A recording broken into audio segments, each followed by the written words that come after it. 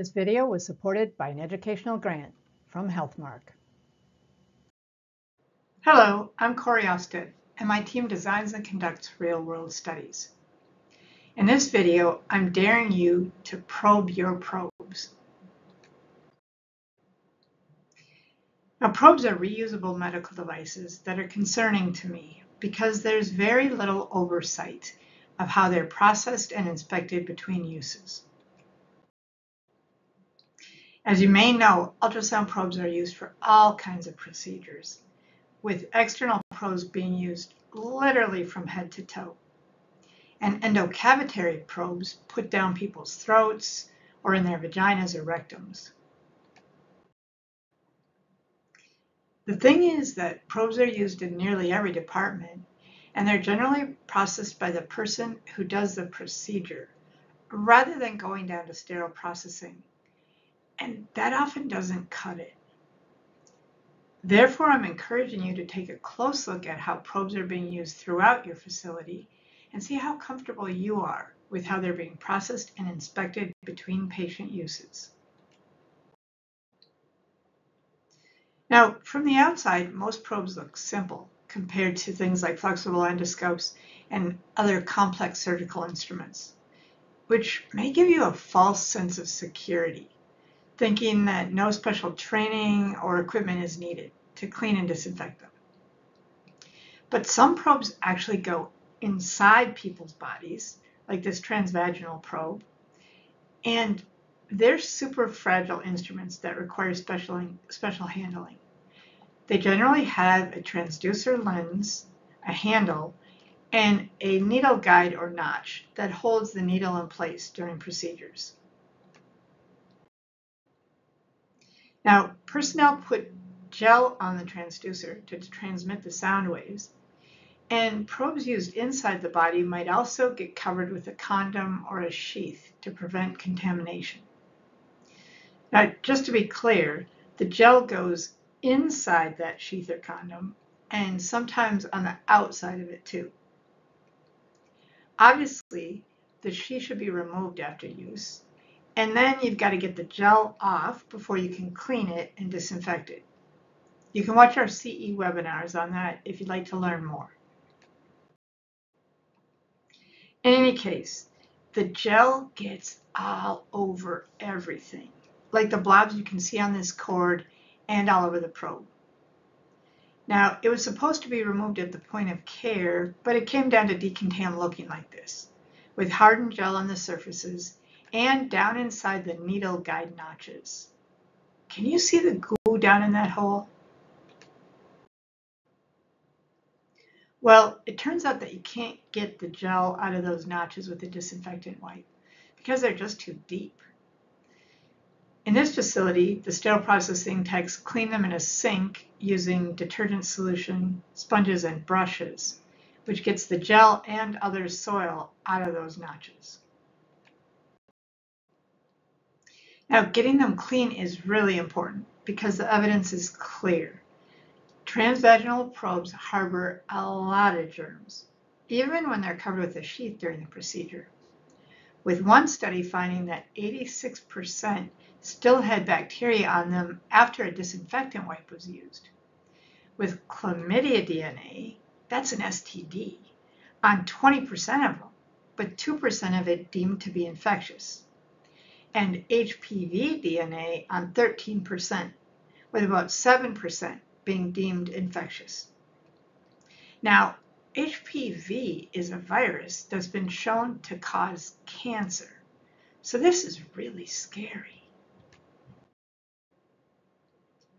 The thing is that personnel don't always use a sheath, and you end up with a bloody probe like this hanging off a cart in the emergency department. Or you come upon a supposedly clean transrectal probe that was used for prostate biopsies. And it has something that looks a lot like poop in the grooves here. And it got on there because there's a condom, but the surgeon poked a needle through the condom to get the biopsies, which you may know tends to make the condom less effective.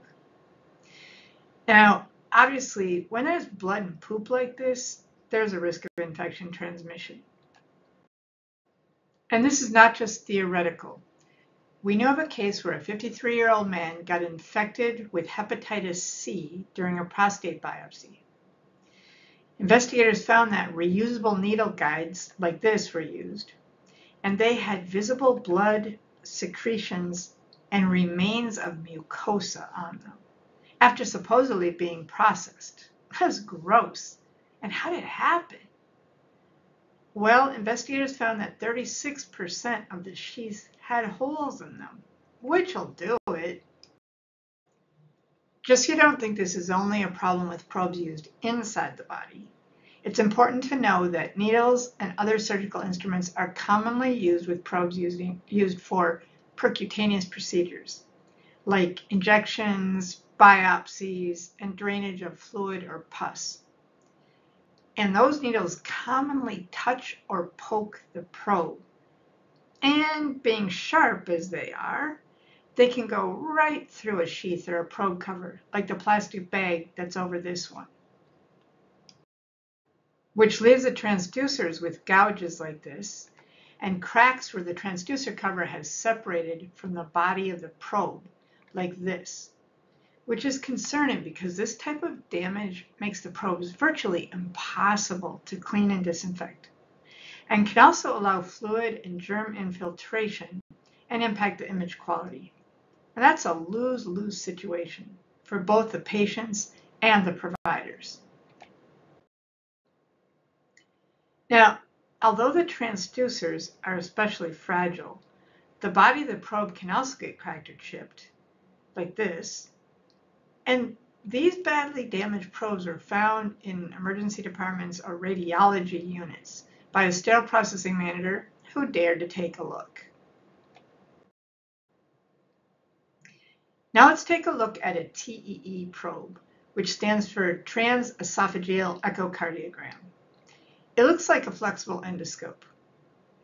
The TEE probe gets threaded down the patient's throat and stays in their esophagus during cardiac surgeries, so doctors can monitor the heart and other structures inside the body.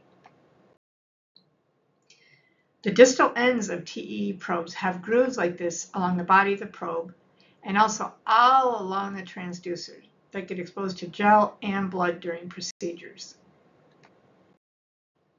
And these probes have caused outbreaks in several hospitals, like a hospital in Iceland where 34 cardiac surgery patients were infected by TEE probes that harbored nasty germs and had damage that was only noticed by investigators when they used magnification to inspect the probes. Damaged probes can also cause injuries, like this one reported to the FDA, where the patient's throat actually got torn during the procedure, requiring emergency interventions to stop the bleeding. Unfortunately, the patient required blood transfusions, and the physician noticed that the probe was broken only after the procedure was complete. We think it's time to move the quality game upstream to prevent patient exposures and injuries like these. The thing is that most facilities skip doing any visual inspection at all and rely on disinfectant wipes like these to process ultrasound probes between patients.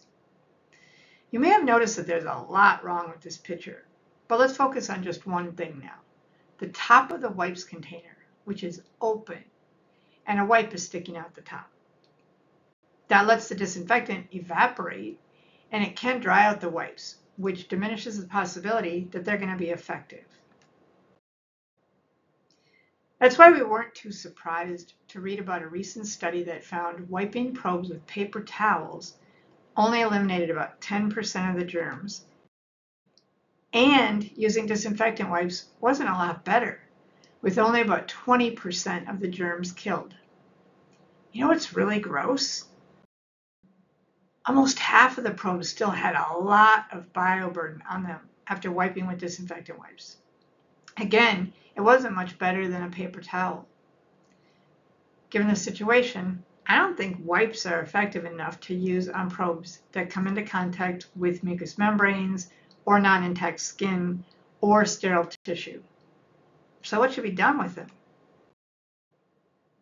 Well, our Probes 201 CE webinar takes a deep dive into how things can be done in a centralized sterile processing unit that handles probes and scopes.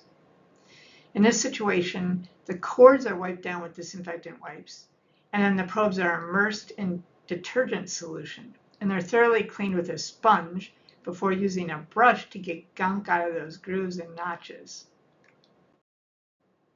Then they're rinsed in accordance with the instructions for use and dried with low linting towels. Now the techs also inspect every scope using lighted magnification, and they've noticed that the grooves and needle guide notches often harbor nasty stuff like I've shown you. Sometimes they use borescopes like this to get a closer look or document damage or residual soil using the borescope camera and software. Now this careful inspection every time allows them to identify damage like the gash they found on this transducer, which could leak out the oil in there or allow the HLD and other chemicals to leach into the inner surfaces because it's no longer intact. At the end of the day, I think there's hope for improving patient safety if you dare to probe the situation by going visiting and observing probes in their natural habitats in your facility so you can see the setup and materials used for processing, and taking a close look at the probes themselves using magnification, with special attention to those transducers, grooves, and notches. And once you know the current state of things in your facility, then establish clear protocols and train everyone involved in probe use so they know how to process and inspect the probes before every use on every patient. For more information on this topic, you may watch our free CE webinars on ultrasound probes or our YouTube videos on tools to use for visual inspection. And here's a couple of articles that may be of interest. There are a lot more references to relevant material at the end of our CE webinars if you're interested. We're grateful for input on this video and our CE webinars from experts in sterile processing and infection prevention, including Frank Daniels and Laurel Faribault, as well as several others who preferred to remain anonymous. This video was supported by an educational grant from HealthMark. Please contact HealthMark directly for information about their products and educational services by visiting www.hmark.com. Thank you for watching this video, and we hope you'll subscribe to our YouTube channel and consider watching our CE webinars for more detailed information and examples. And here are our disclaimers.